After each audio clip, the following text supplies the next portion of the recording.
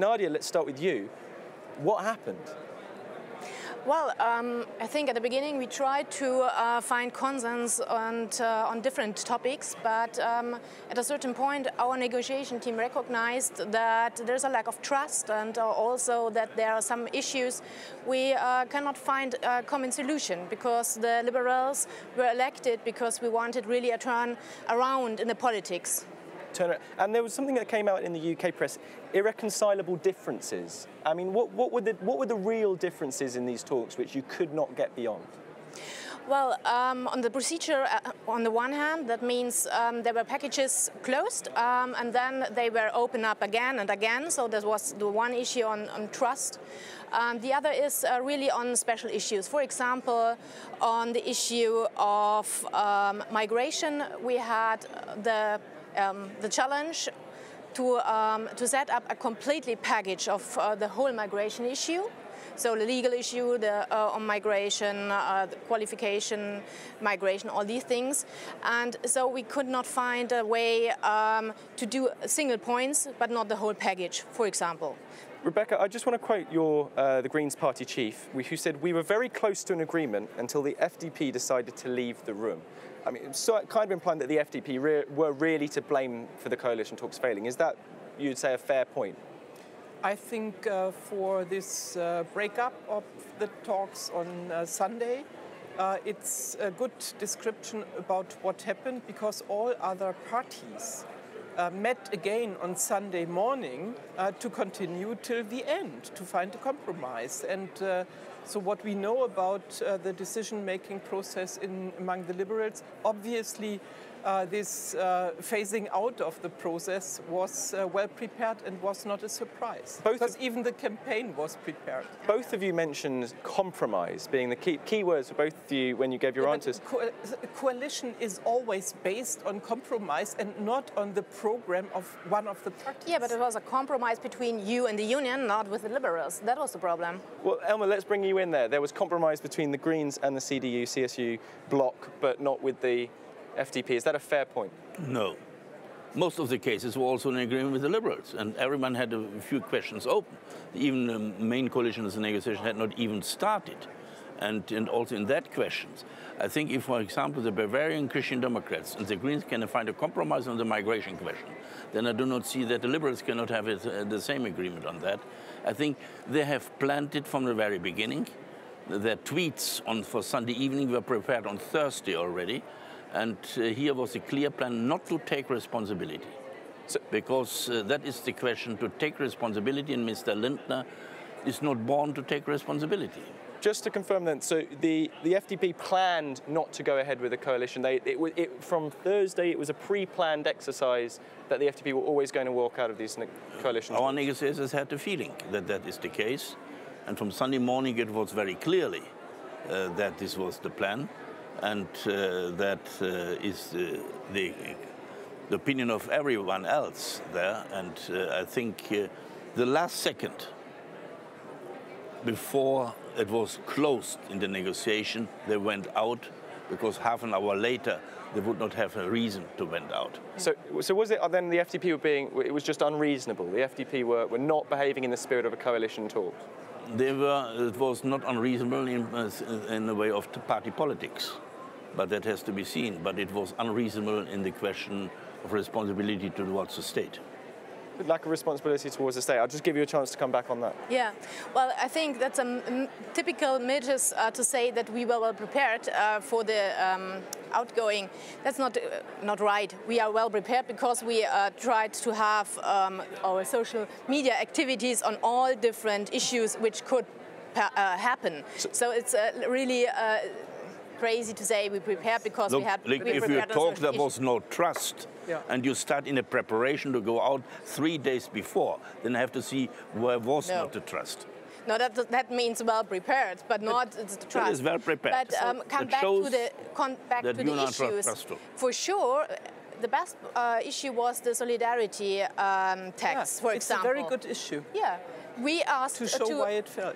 We asked them, especially the union, to stop it in this term.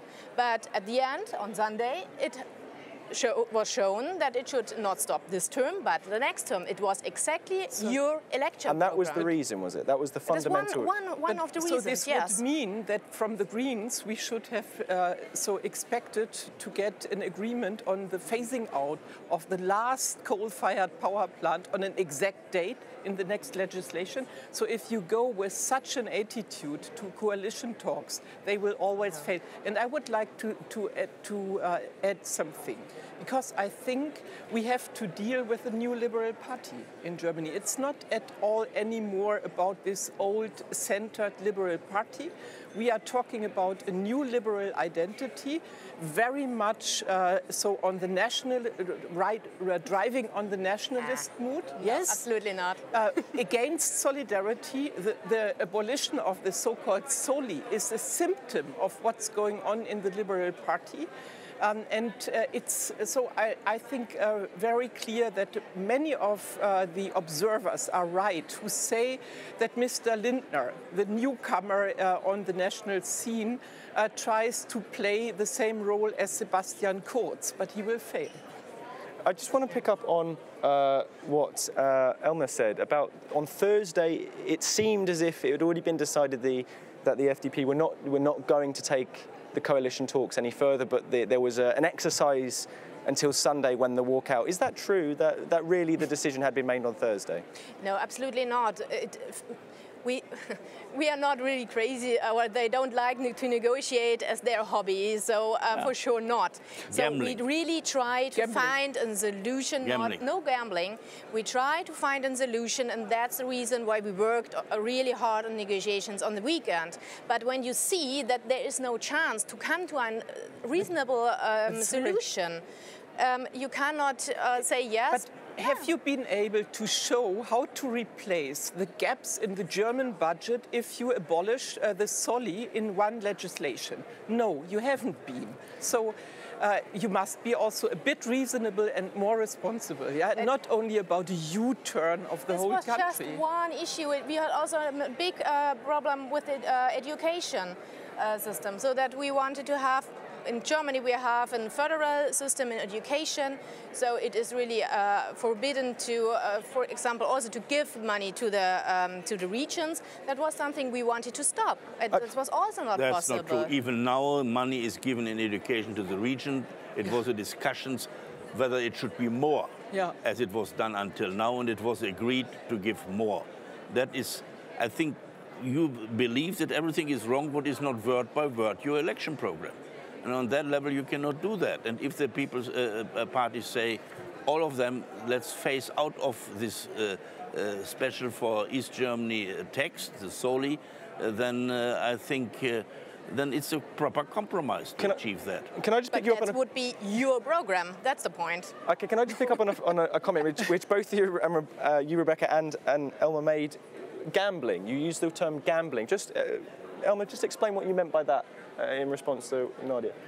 What was the gambling? The gambling is to show that you have interest, but then to show that because of responsibility you go out. But it's just the other way around. And if you have, we could prove it, that the tweet which came out on Sunday night was prepared on Thursday already. All the details, you can find it out today. Is that true? Sense? Then I must say, if you prepare, all the social media means to go out 3 days later, prepare before that, then I think it's incredible. Give a chance for Nadia to respond. Is that true? It was pre-prepared, the statement, everything was pre-prepared? For example, if we have votes here in the plenary, I also prepare a press release voting in favor or against or what it is. So both options were prepared? Yeah, you do that. You do that. That's the modern art of communication. So if you don't do that, I'm really sorry, but that's the standard. You prepare different options, for sure. Okay, let's just move on to the future options. And I just want to put the suggestions out, and if just say if this would be an option you'd like to pursue. A Jamaica revival. Do you think there is any miles in reviving a Jamaica? Let's probably nudge you the best person, as the FDP did walk out. Is there any appetite to continue the Jamaica coalition talks?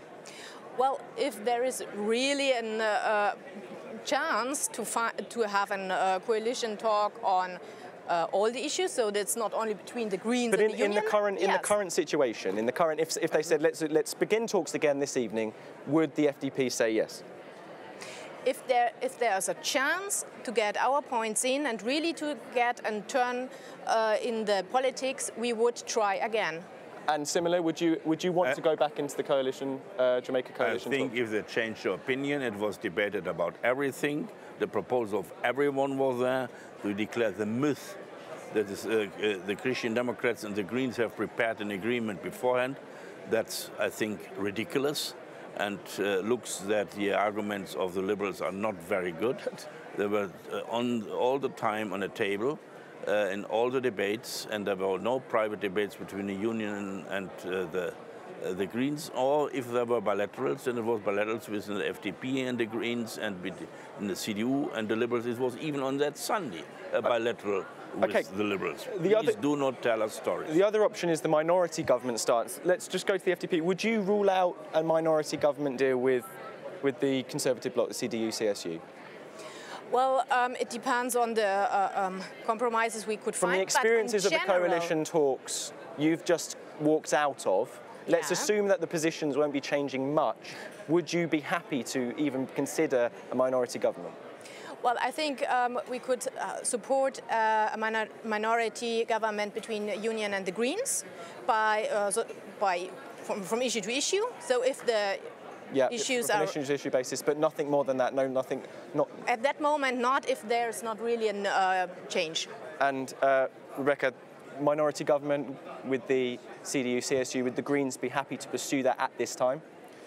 I'm not sure about this, I have to admit. So it's a huge gap in between a majority and this minority situation you described. And I'm especially so regarding to the Liberals.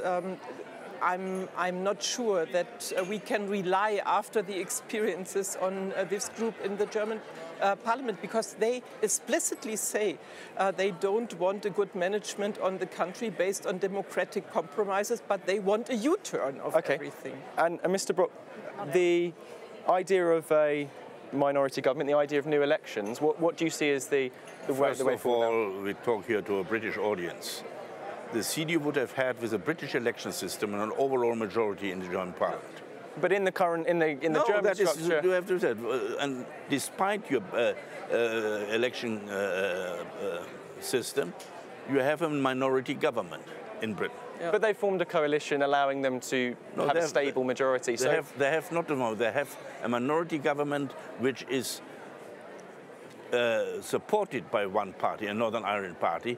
So they make it clear we have not more destabilization as there is in the United Kingdom, and we have to see that there might be a minority government for a short time just by the CDU is also one of the possibilities.